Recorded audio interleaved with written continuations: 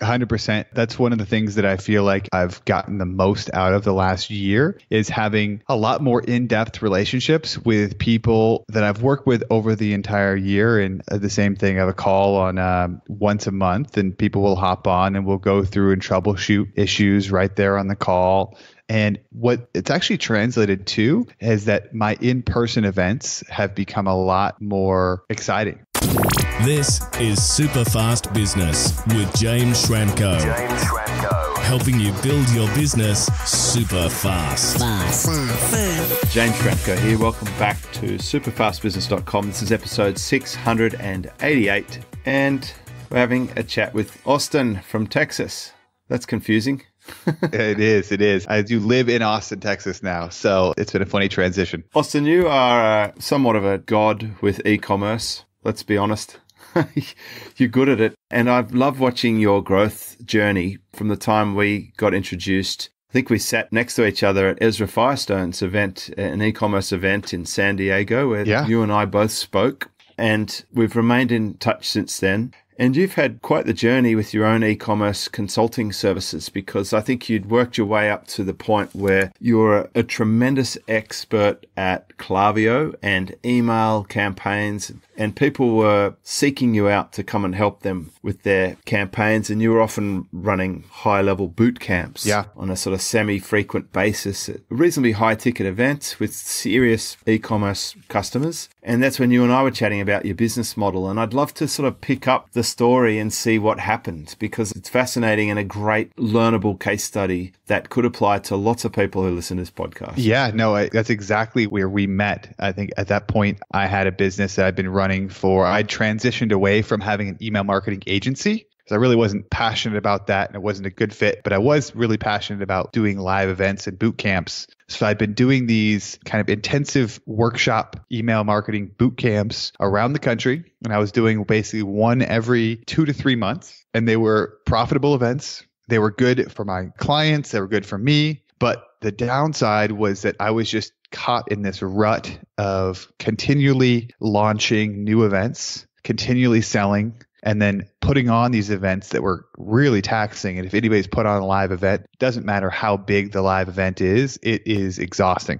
And I remember sitting by, there's a thing called Barton Springs here in Austin, Texas. It was February of, I believe it was last year. And I was sitting by the springs and I was just completely worn out. I was so exhausted. I had another event that was coming up, but I'd just been launching over and over and over again. And so, sales weren't where I wanted them to be. And I just sat there and I was talking to my wife and I was like, there's got to be a different, better way to do this because I have an audience. Let's figure out a way to transition. And then we got in contact. I reached out, I think it might have even been like that next week. And we started sort of talking and working together. And that's kind of how the start of where my model changed from what I had, which was just launching events, to what I've got now, which is a 2-tier membership coaching group, and have my events as well. Why don't you mention your membership site so that people can look it up and get some context? And also, obviously, if they have an e-commerce store, you would be a really good provider of coaching, especially high-end. I recommend people go there these days if they're needing some help with e-commerce. Yeah, so you can check it out. It's called at jointhecoalition.com. Coalition is my coaching membership,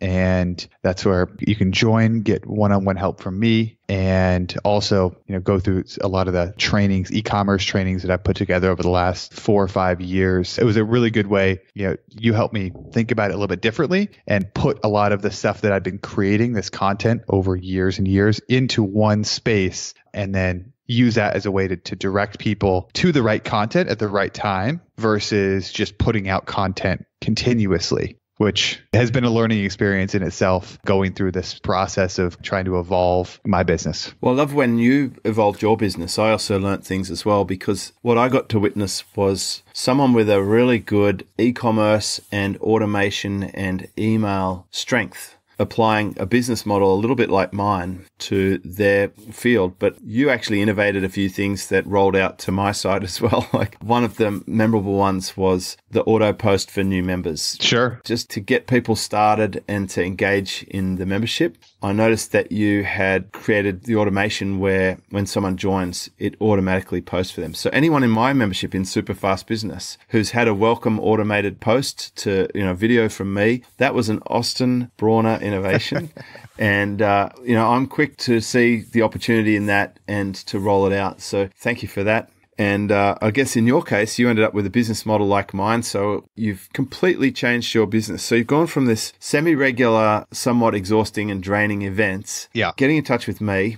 By the way, almost everyone who gets in touch with me is in, near, or has had some kind of crisis or event that makes them feel like they're ready to change. It sort of reminds me of the podcast I did with Near EL about why we do the things we do. And it's almost always to avoid pain. Sure. Because we're dissatisfied or we're not feeling like we're in the right zone. So we'll actually take action to get out of it. But the funny thing is when we talked about the model and we proposed the change, it wasn't all smooth sailing, was it? Especially the mental game of adjusting to something that you hadn't done before. It's kind of like Tarzan swinging from a vine in the jungle. You've got a pretty good grip on the current vine, and then you've got to go and get a new one. So it's like, I hope this one holds me. I hope it supports me. And you had some concerns at the beginning, especially because a membership is hard at the beginning. That's where all the work is done. There's usually the least revenue. You can jumpstart them with an initial offering, but then you're not sure what's going to happen after that. Talk me through that phase of what we did. Sure. So, we kick things off, I think, we talk about implementation and moving quickly, but I think at February decided I needed to make a change. We started talking in March or April. By like May 1st, I decided that I was going to move forward with the membership site.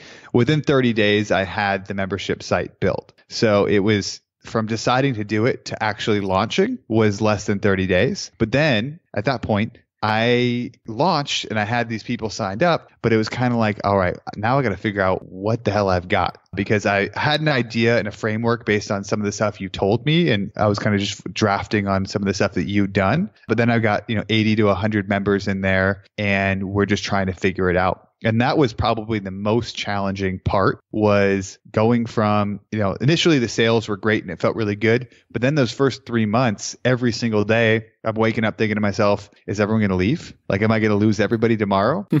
And I think that's super common, right? It's super, super common because it is a totally new business model, at least for me. And, I'm just kind of picking up the things that people are interested in and also learning what people aren't interested in and trying to eliminate that from the membership. So those, I would say that the first 3 months, it was nervousness around people leaving. Turns out they didn't leave.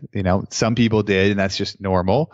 But, people stuck around. And after those 3 months, it changed in my mind. And it was no longer, I'm worried about people leaving. It's more about, all right, now this thing is still in its infancy and it's not generating enough sales really to justify the amount of time and energy that I'm putting into it. But I believe in the future it can be better than it is right now. So I'm going to double down and continue to work through this time where it's a lot of work, not as much income as launching a one-off course, for example, or one-off live events. But I could see the future, and the future was that it was going to grow and get better. And then basically 6 months in, I realized I had an issue with, I was retaining people, but I couldn't bring enough people in. I really dove in for about 3 months to figure out how can I bring people in month over month and build a system for that. And that has been kind of a game changer for me and for the business. Right. So a couple of points there. I'm like you. I care a lot about my members, and I definitely took it personally when people would leave. I'm like, I've somehow failed. Not that many people leave my membership, and I've been blessed to have been running a membership now for over a decade. So I've got the hang of it, and it's all about caring for your existing members. And then, of course, you need a way to fill the membership. And for me, podcasts have been solid. Videos of late have worked well. Publishing a book really helped. The occasional speaking opportunity. There are things you can do. And I agree, the slow burn of a membership, it really gets into your mind in the beginning, because you might wonder, sure, is this going to sustain? You could have done a launch of a $2,000 product and you would have had a lot more revenue. But then what you discover with launch math is there's payment plans, There's costs that come back out. Often there's affiliates. There's a lot of wear and tear, which you were trying to avoid from the launch model. So product launches are a good promotional thing, but they're not a great business model. And the membership, if you can get through that first phase and validate it, and you find your mojo and you pick up a culture in that community, which we can talk about more, it starts to take on a personality, a lot like an infant. I often equate a membership like raising a child. You know, you don't know how the birth's going to go. It's a bit scary. You're in a bit of shock. You know,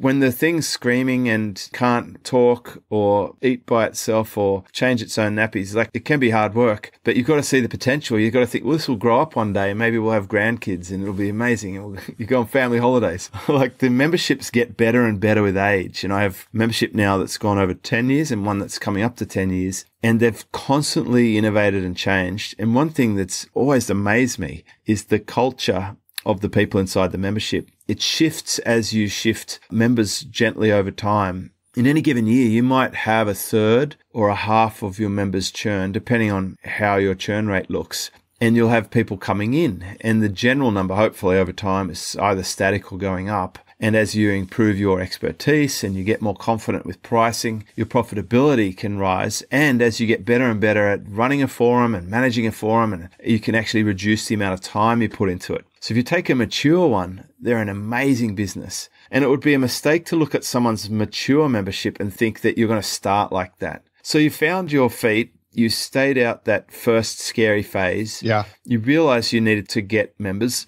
I know someone listening to this would ask, Austin, how did you decide to generate members? So, I mean, two things there, really. I'd love you to talk about churn and how you retain members, but I'd also love you to talk about how you get members, because these are the two major levers for membership. Sure. So I can start with churn. A couple things that I've learned around this over the last year and a couple months that I've been running this. So the more that I press for members, meaning the more I open up and do launches, and you probably feel the same, probably have the same experience, James, the higher the churn is going to be after. So if I ever do a launch, and I do a launch once or twice a year, it's what I've been doing, I always will bump up a bunch of people and then I'll lose people with high churn rates right afterwards. What I've been doing to reduce churn, a lot of what I've focused on has been implementing kind of some of the best practices that you told me, like making sure that you've got an email sequence, following up with new members, onboarding them to content, trying to get them a result right away. I try to send them a direct message through the private coaching thread and follow up with people and give them some sort of a wow moment right away through either a video message or just helping them solve a problem. That's really, really helpful right off the bat. As far as reducing churn, trying to get people to post, that is always my goal initially, is to try to get people involved and post. And there's a couple things I'm working on. My thought process over the last year has kind of been in quarters. Like one quarter, I'll work on growing the membership, and the next quarter, I'll work on churn, because I typically find ways to grow. And then as I grow, I realize I need to go back and work on retention. So this next quarter is going to be more focused on retention. And the previous quarter was focused on growth. And a lot of what I was doing, you mentioned this earlier, a lot of my strength is in email marketing and marketing automation. So the big changes that I've made, one of them was I put in towards the beginning of this last year a really killer email onboarding sequence. There's a free download with all these tools, and people could sign up for that. And then once they came in, I had about a 30-day email sequence that was extremely, extremely packed with value, even taking select chunks of things that I found valuable in my membership and putting them in an onboarding sequence. And then giving people results in advance, like trying to make sure that they felt like they were getting a ton of value from me before even signing up, and then pushing people to try out and see if it was a good fit for them in those emails.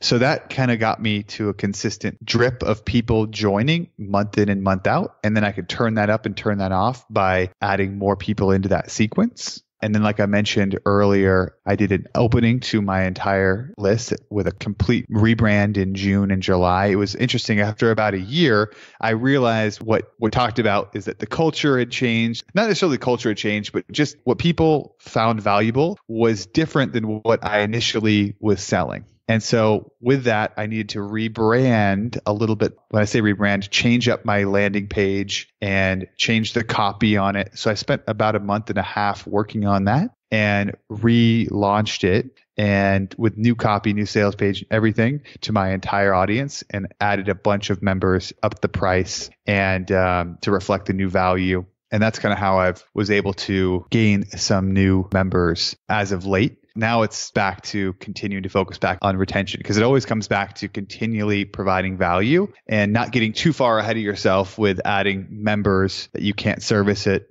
but you got to build your team. So there's definitely a lot of facets, and it's been really interesting and fascinating. You being 10 years ahead, or I guess 9 years ahead with these membership communities, has been really helpful, because a lot of these things you've faced and have seen. And so it's been helpful to kind of get some feedback on, okay, this is what's going to be coming down the pike around the corner here. Yeah, it's like have confidence that it can work. And I've seen enough people set up memberships and run them now to get a sense of what is likely to work or not work and where they're getting stuck. Sure. But I love how strong you are on the automation, and the email game is good. A lot of the best trainings in super fast business people love the most are the advanced email training, the cart abandonment training. Sure. And so email is still consistently the number one performer for me in terms of turning a prospect into a customer. 100%. And I can see how you're using your own methodologies there. Tell me, what does business look like now? Like, you're a little past a year down the track. Do you still have concerns about profitability or, the success of the membership? And do you ever pinch yourself and realize that, this momentum you've created is going to survive for a long time based on your current run rates of retention? Yeah, I mean, my challenges have definitely changed over the last year. And I say that because I'm always an optimistic person. I usually am having fun doing this all the time. But what's been interesting is that I've been shifting away from my challenge a year ago, which was, okay, can I sell an event and am I going to be burned out, to now it's like, well, what's the right team member to add? What's the right team member to add to help me sustain this so that I have a very profitable business now, but I also am looking to now kind of sustain a lifestyle that I want, and I can continue to go in the direction that I'm going, and it's growing super fast, but it's now a trade-off of lifestyle and profitability. So it's like, I got to pick the right person to add to the team to be able to help us grow and continue to grow, and allow me to also participate, help people as much as I can, but also not spend all my time working, because the growth has led to me being in a position where money is now less valuable than time. And my thought process is, okay, I got to find the right person. And that it's a challenge no matter what, because we do want to find a really, really good person who could be really helpful to our community. That's what I'm struggling with now versus a year ago. It's really, really great going into a month, having a really good idea of what you're going to bring in. That's a wonderful feeling. And for someone who's run a business, if you're running a business right now and that's not something that you are familiar with, or you're still in the position where it's boom or bust, it really does take a lot of stress out of your life. It's still there in different ways, right? You got to be consistent, and consistency is super important with a membership, but that is a huge difference between where I was at a year ago and where I'm at now. That's the difference with recurring revenue, and something I talk a lot about with my clients. It's like, can you build something that is actually valuable and is recurring? Yeah, recurring revenue. I mean, I've enjoyed a long time of recurring revenue, and I think it is helping me stay more chilled. People who know me now versus before, they know a different version of me, because you've got that confidence. You can invest in team. My team members are actually coming up to 10 years as well, which is interesting. There's a strong correlation between recurring revenue and having a good, solid, stable team, because everyone knows that the job is safe, that the business is strong. I'd love to get a sense of what your team looks like at the moment, because that would be quite interesting, I think, to see where you've built your team over the last year. Sure. Well, you're going to be surprised. It's not huge at this point. It's still quite small. It's just me. I have a project manager who's full-time in the States. When I say project manager, she does a lot. She posts in the membership with me and also helps me with our events, emails, going out. We have almost a full-time, well, not still part-time, about 30 hours a week, executive assistant who is highly skilled, based in the US. and she helps with managing my emails, my calendar, my schedule, as well as helps us send out the emails that we send out. We send out a lot of emails, probably 3 a week, and to different segments of my audience, and then have a podcast producer, and that's it. And that's where, one of the things I mentioned is why I'm feeling the pinch is because the business has grown. The team has not grown yet to kind of match where we're at. We've all adjusted our work, but that's still kind of the next step. We actually just went through the whole hiring process, had somebody commit, sign a contract. We booked flights, and then the 11th hour, they're like, oh, I got a retention offer from my current company where I'm going to go back to that company. And it was very frustrating. Yeah, that can be. As anybody who's gone through it's just the way that it works in hiring, it's just that's part of the process. Yeah. One of the popular training in super fast business is how to recruit your next team member. And I broke down my whole hiring process from when I was running the Mercedes-Benz dealerships. I put the job ad, the skills and checklists, the methodology and the psychology behind how to get great team members. But the team is really your asset. When you get the good team, they're good. And it sounds like we've got some overlap there. I've got my team helping out with emails and podcasts, production. Very much. I want them to do everything other than the bit that only I can do. Me talking to you on this podcast is an important role for me. So my main role is content creation and delivery. I deliver on my coaching. That's it. And, the rest is just like finding opportunities, putting together revenue share deals and managing investments and so forth. But the team are just phenomenal. You get a good team behind you, you're away. And you've really got to the point now in terms of your revenue and your profit where you can afford team and you've got that stability knowing that you can sustain it for a long time because you can keep an eye on your churn rate and you'll have a pretty good indicator, a predictor as to how your numbers look like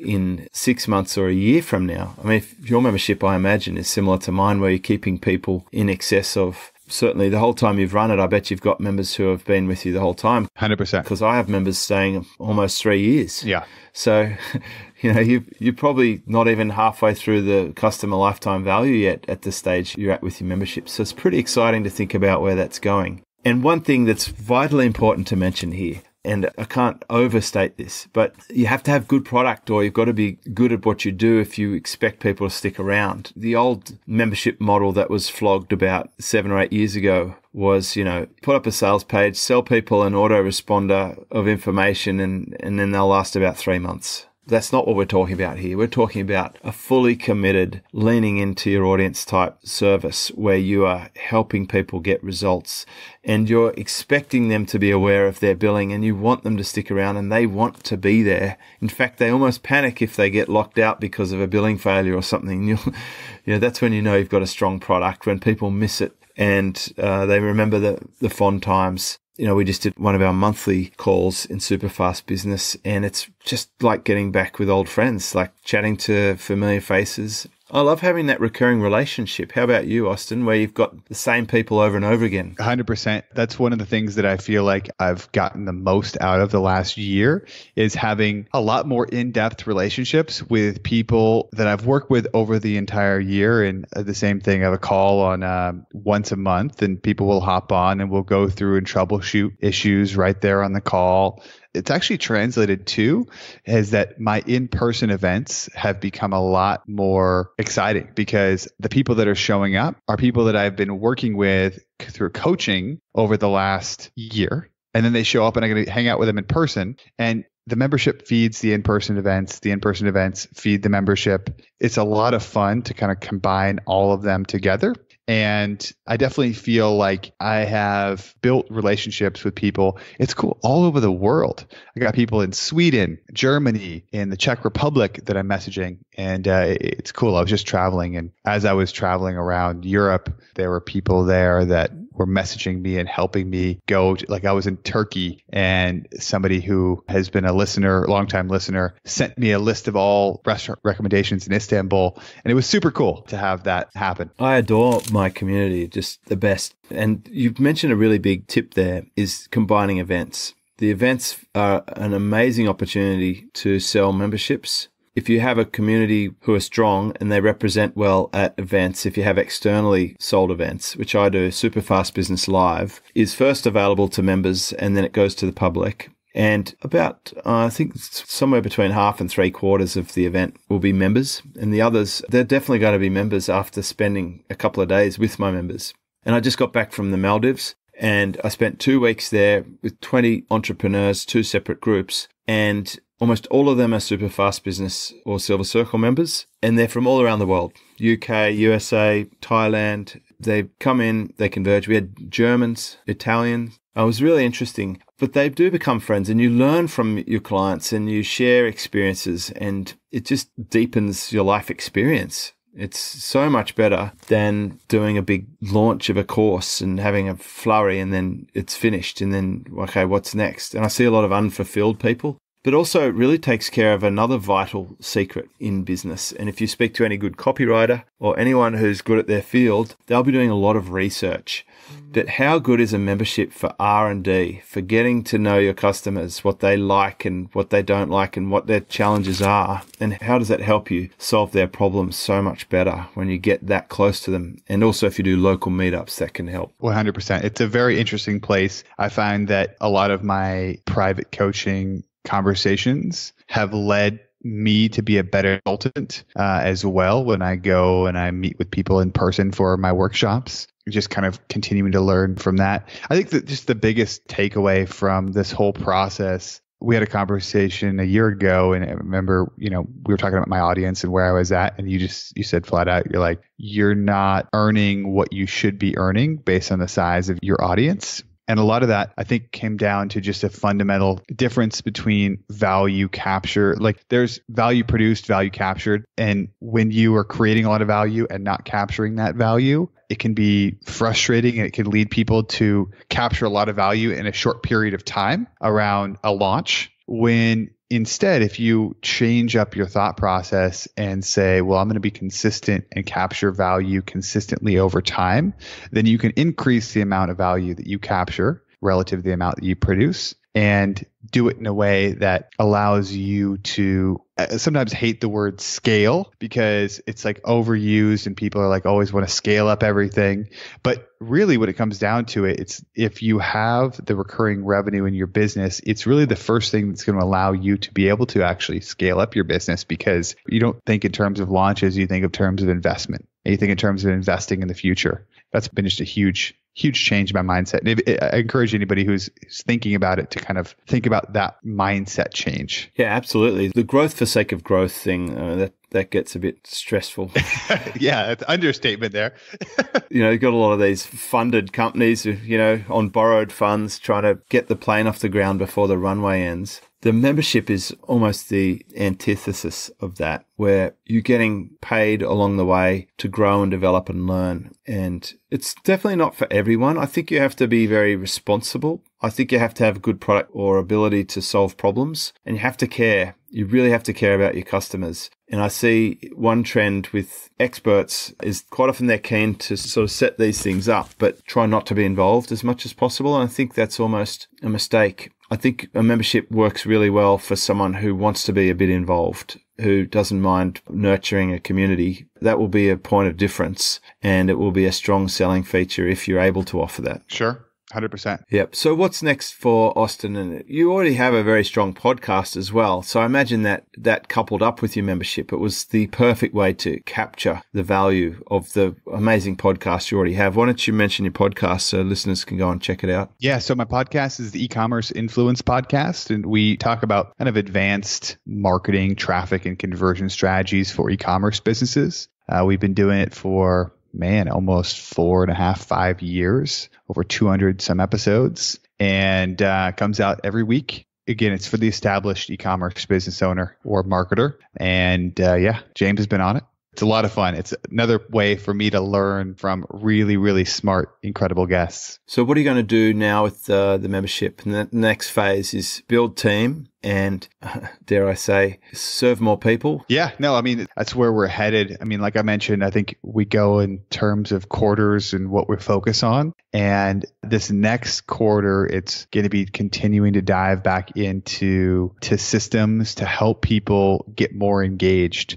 I think that's the trouble that anybody who's who's starting a membership, it's trying to build systems to help people, make it easier for people to get started, get engaged, and get what they want out of the business. So my next step is building an onboarding process that from the time somebody signs up, it goes through and gets all the answers to the questions that I need to best serve them, and also for them to have a better introduction to the community. So one struggle with the software that we both use is it requires people to go in there and fill out their information and add a photo and all those different things. But we can build something. So we're working on building a process that once they sign up, we're going to get all the information, photo, what they want to achieve, where they might be interested in meetups, all that information plugged right in to improve the community so that they can be paired with the right people right away. And that's my next step, is continuing to focus on building that and then continuing to grow. So that's my focus right now. It's something that I'm excited about because I know it can be better. And that's also one thing that I just realized over time. Like you look back and you're like, oh my gosh, I can't believe I launched with that. But it's the right thing to do. You know, you have to launch at a certain point and then you just iterate over that. You got to launch. I mean, like we've been using software that's been around for a while and we've had to put some bits and pieces together. And with your automations and some of the other innovations, I got a few from Kevin Rogers and also from Dave Wooding, who's been putting them together. I sat down side by side with my friend John Lent, and he's created an even more perfect solution with 10X Pro that most of my members are using now. If you're starting today, that's the solution that I recommend because it pulls in the picture automatically and he can make it do all the things we wanted to be able to do, but we've had to pull together bits and pieces. So sure. It's usually actually the first thing that people talk about is tech. We got over half an hour before we even mentioned any tech, and that's the beauty of what we wanted to talk about. I think the big story was the change in business model, the resistance at first and the uncertainty, and then getting through that to a point where I think you mentioned to me at some point, business is actually the best it's ever been 100% in your life. That's phenomenal. So when you reflect back on the process, would you say that it was helpful to get some guidance in that early phase and to help set up and get up and running versus trying to figure it out yourself? Yeah, I mean, I've been running a business for, 5-6 years now. And the longer that I've run the business, the less I mess around trying to do something and reinvent the wheel, because so much of what is success comes down to just picking something and doing it consistently, picking the right thing and doing it consistently. So yeah, it was extremely helpful. We were able to go through, work together. You're able to give me some guidance and just give me the confidence to be able to execute quickly and launch, and then iterate from there. And that's the difference. It's just having the confidence to push through the times where you're going to have uncertainty changing up your business model. There's no question. It's going to be uncertain. It's such a mental game, isn't it? It is. And that's what I'm dealing with right now.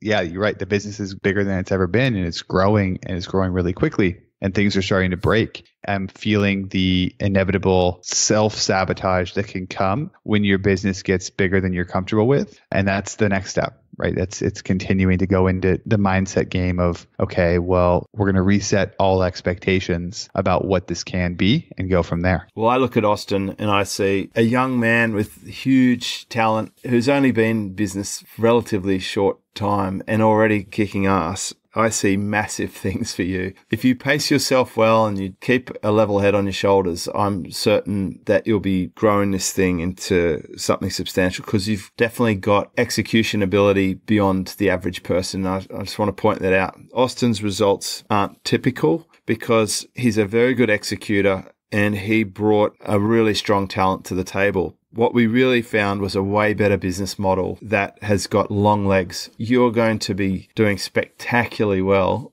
in another year from now, but in 3 to 5 years from now, we'll look back at this episode 688 and have a laugh about Austin in the infancy days before he was a big timer. No doubt. I've seen it before. I've seen it with Ezra Firestone. I've seen it with Ryan Levesque. I've seen it with Clay Collins. Like, I can see talent coming through. Watch out, world. Austin Brawner's on a tear. Thanks, James. Thank you for coming and sharing your membership insights. Getting a little bit behind the scenes. I know you don't have to do that, but it's really helpful for someone on the journey. Sure. And I think there's some really valuable lessons in there. And I wish you tremendous success on the next stage of your journey. And I hope we see you at a Super Fast Business Live at some point, because I think the world needs to hear what you've got to say about e-commerce, which is your core specialty, of course. 100%. You said it's March, what's the date? It's March 12th and 13th in Sydney, Australia.